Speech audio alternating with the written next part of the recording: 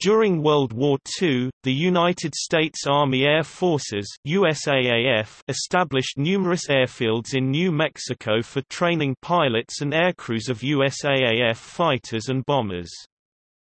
Most of these airfields were under the command of 4th Air Force or the Army Air Forces Training Command (AAFTC), a predecessor of the current-day United States Air Force Air Education and Training Command. However, the other USAAF support commands, Air Technical Service Command (ATSC), Air Transport Command (ATC), or Troop Carrier Command, commanded a significant number of airfields in a support roles. It is still possible to find remnants of these wartime airfields. Many were converted into municipal airports, some were returned to agriculture, and several were retained as United States Air Force installations and were frontline bases during the Cold War. Hundreds of the temporary buildings that were used survive today, and are being used for other purposes.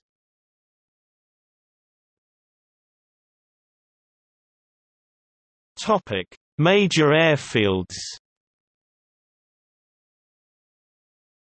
2nd Air Force, Alamogordo AAF, Alamogordo, Holloman Air Force Base, Clovis AAF, Clovisno, Cannon Air Force Base, Kirtland Field, Albuquerque, Kirtland Air Force Base, Air Technical Service Command, Albuquerque AAF, Albuquerque, merged into Kirtland Field in 1944, Army Air Forces Training Command, Carlsbad AAF, Carlsbad now, Cavan City Air Terminal IATA, CNM, ICAO, KCNM, FAA LID, CNM, Deming AAF, Deming reassigned to 2nd Air Force in 1944 now, Deming Municipal Airport IATA, DMN, ICAO, KDMN, Fort Sumner AAF, Fort Sumner now, Fort Sumner Municipal Airport IATA, FSU, ICAO, KFSU, Hobbs AAF, Hobbs was,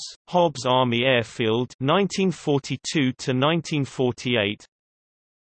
Now, Hobbs Industrial Air Park. Roswell AAF, Roswell was, Walker Air Force Base 1947 to 1967.